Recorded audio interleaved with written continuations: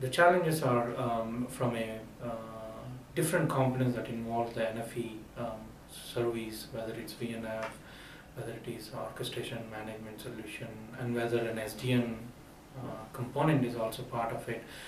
The maturity of each of these individual components for a given service and consideration of each of these maturity cycles with respect to the other components in the service. I think that's a big consideration. All of them have to be mature to come together for a good and reliable solution. I think that's one challenge for consideration for deploying an NFV service. The other is considering whether one needs to revamp the entire architecture, underlying physical and network architecture, or augment existing network infrastructure or a physical infrastructure and add that NFV service on top of it or adjunct to it.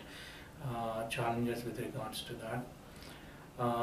There's a lot of open source components as part of the NFV service. So open source frameworks require a lot of customization and hardening towards a particular use case. So I think that would be a challenge or a considerable amount of work to be done to bring about an integrated service. And lastly, integration with OS and BSS systems to really make it an end-to-end provisioning system.